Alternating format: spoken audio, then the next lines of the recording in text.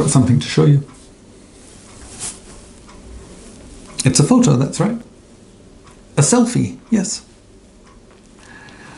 I was in Salzburg. It was back in October. You weren't with me, no, you were here. Was Steph with me? No, she wasn't. Where was she? I'm not sure, Maud. I think she was at work. Why was I there? I was on a trip. How long was I there? I was there for 1 day. Did I like it? Yes, I did. It's a beautiful city. I had one problem, though. Well, the day I went, it was a holiday, so all the shops were shut. Yeah.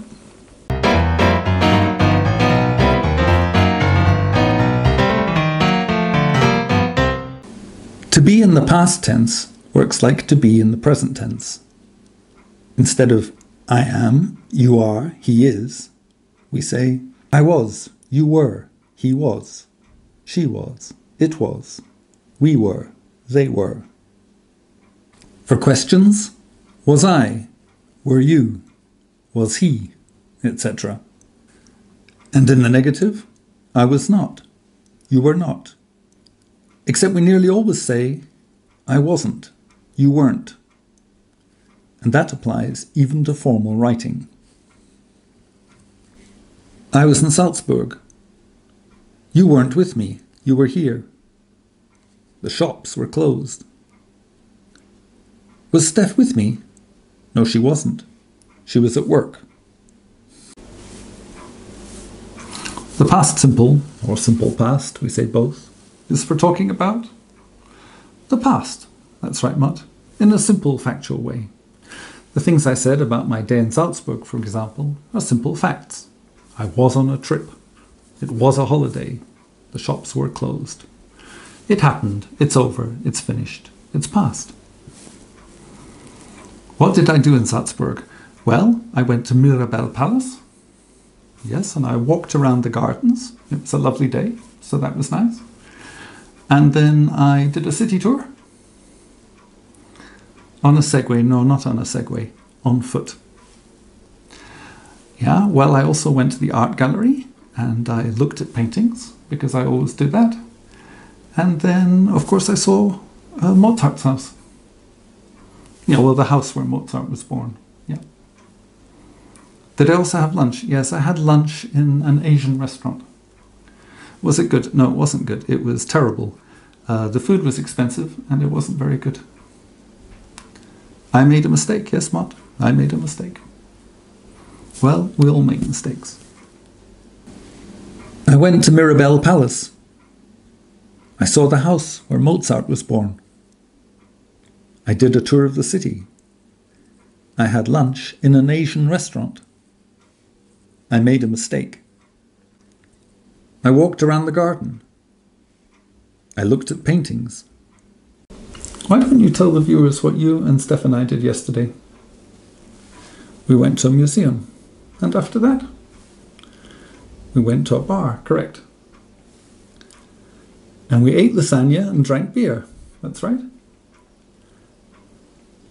And we laughed and we talked and we played silly games. Yep. And then you and Steph got up and danced. Yes, that was funny.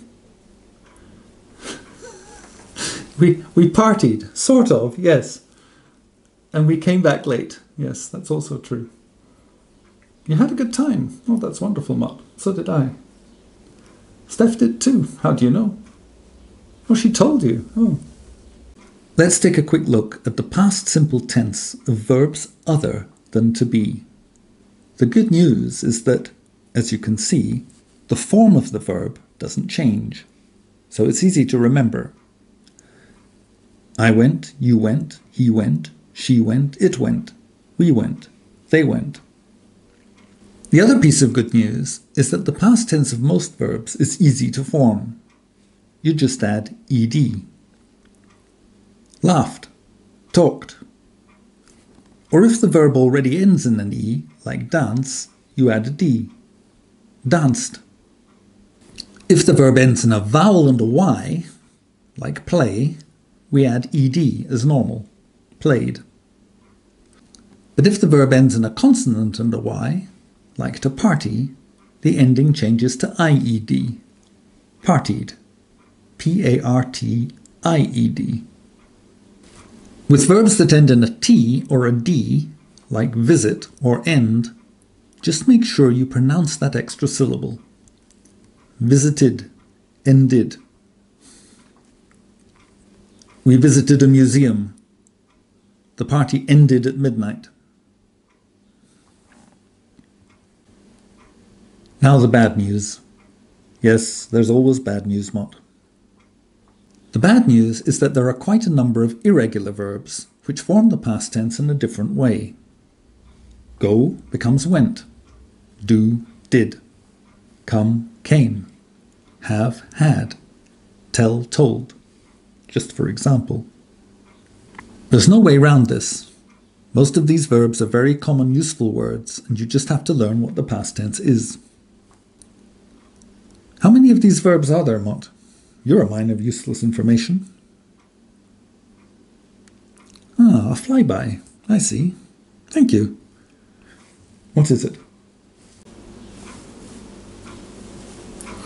Are we going to provide a list of these verbs? No, we're not.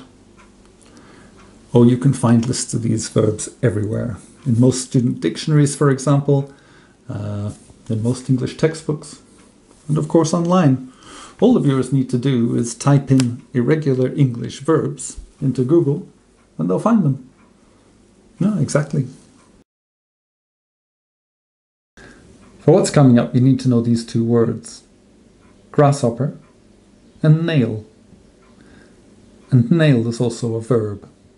So you can nail something into the wall, for example. With a hammer. Yes, Mott. You've got a joke. Oh no. A hoopoe went into a pub and he stood at the bar and said, "Whore, whore, have you got any grasshoppers?" And the bartender said, "No, we don't sell grasshoppers." So the hoopoe walked out.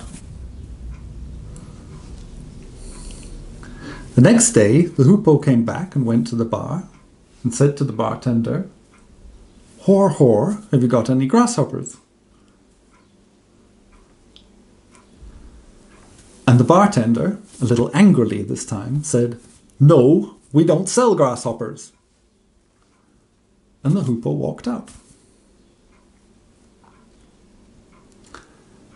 So the next day, the hoopoe came back and went to the bar and asked the bartender, "Whore, whore, do you sell any grasshoppers?" And the bartender said, "No, we don't. And if you come back again, sunshine, I'm going to nail your feet to the floor." And the hoopoe walked out.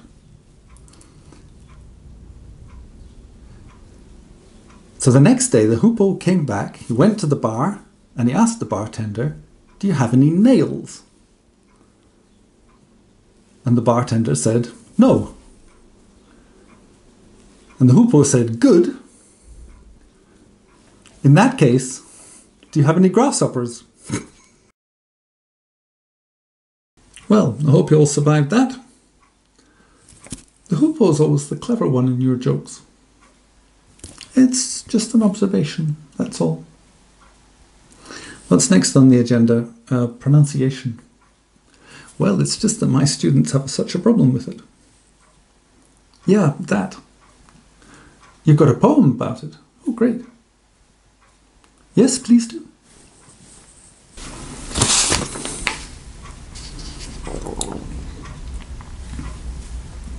Read it. I heard you the first time. I read it. It's an experimental poem.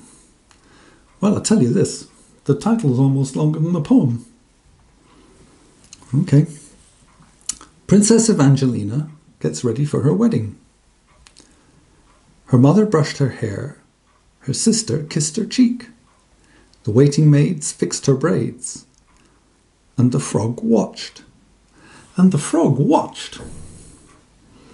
Just put it up. I guess I should have more faith in you. The point here is that with these verbs, verbs that end in sh, ss, x and ch, the past tense is pronounced as one syllable. Brushed, kissed, fixed, watched. It's a T sound. Watched. Here are some more. Can you say them?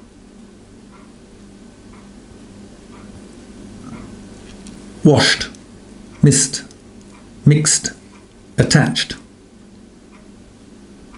Now, what about the past tense forms of hear and read? They turned up in the conversation I just had with Mott. The past tense of hear is heard. The past tense of read is read. One way to remember this is that heard rhymes with word, and read is said the same way as the colour red. Question from my friend here. Why, with the verb read, is the spelling the same? Because that's English for you, Mott. It just is. Did you do all the things on your to-do list this morning? You think so? Well, let me check, huh? Did you make your bed? You did. Did you clean your feathers? You did. Did you have breakfast? Did you wash up after breakfast? You did. Good for you. Did you buy a birthday present for Trilby? What did you get him? I thought he already had one. Oh, well, that was nice of you. That was a good idea. Okay, so here's how we make questions in the past simple. First of all, you'll remember that in the present simple, we make questions with do for all verbs except the verb to be and modal verbs, verbs like can or must or should. As in, do you make your bed every morning? Well, in the past tense, instead of do, we used the past tense of do, did. Did you make the bed? Did you clean your feathers? Did you have breakfast? Did you wash up? Did you buy a birthday present for Trilby? Did I? Did you? Did he? Did she? Did it? Did we? Did they? It doesn't change. And the main verb, make, clean, have, wash up, stays in its basic form, what we call a bare infinitive. That's the infinitive form without the word to in front of it. Okay, here's a mini questionnaire for you. Can you make the questions?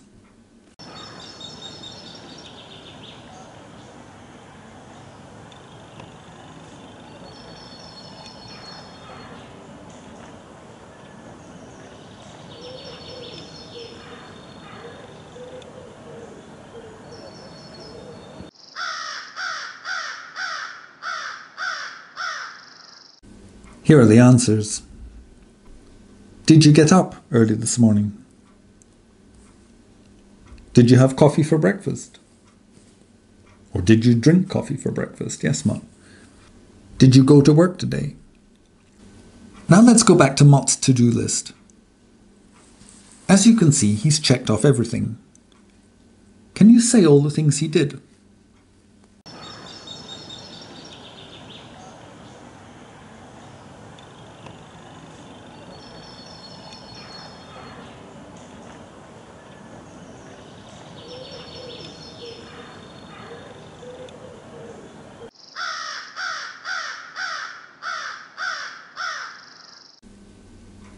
Here are the answers.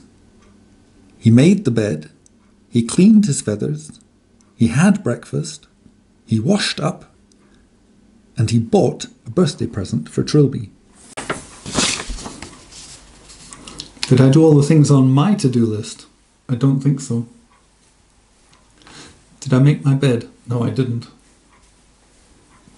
Did I clean the car? No, I didn't. Did I write to my friend Mark? No, I didn't. Did I take out the garbage? No, I didn't. Pretty lazy, huh? You think I'll be in trouble with Steph? Well, I'll tell you what, Mud. I think I'll do all these things later. I always say that, do I? As with questions, it's the do part that changes in the negative, while the verb stays in its basic form. I didn't make my bed. I didn't clean the car. I didn't write to my friend Mark. I didn't take out the garbage. Now, what else didn't I do? What did I do?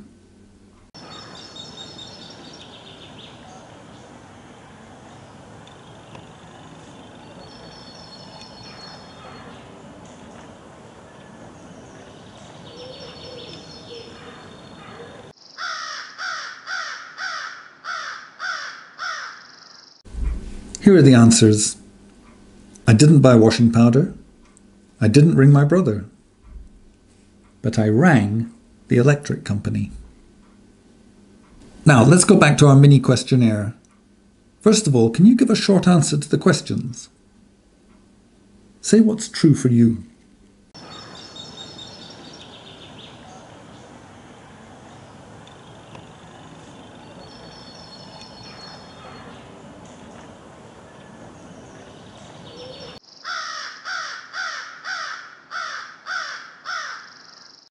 Okay, now Mott's going to ask me the same questions. So here are my answers. Did I get up early this morning? No, I didn't. Did I have coffee for breakfast? Yes, I did. Did I go to work today?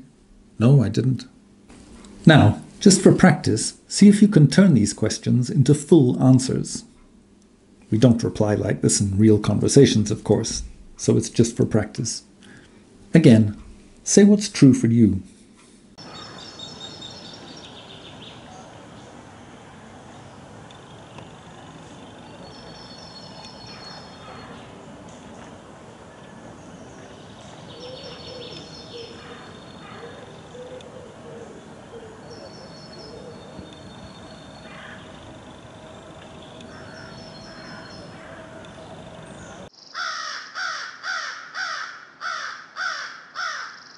Okay, here are the answers.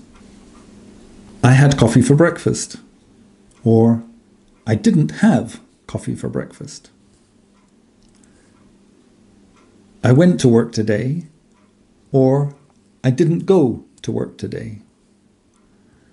I slept well last night. S-L-E-P-T, slept. Or, I didn't sleep well last night. I brushed my teeth this morning, or I didn't brush my teeth this morning. How did you do? Oh, Mott, I'm sorry, we don't have time for that today. Oh, Mott's angry because there was something else he wanted to do. A story called The Blue Door. We'll do it in a separate video, Mott. Is that okay? What's the idea with it?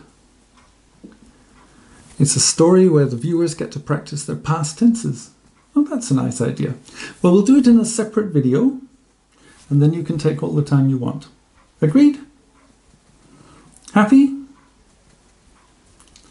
Almost. I promised you a strawberry. Bigger. Goodbye, everyone. See you next time.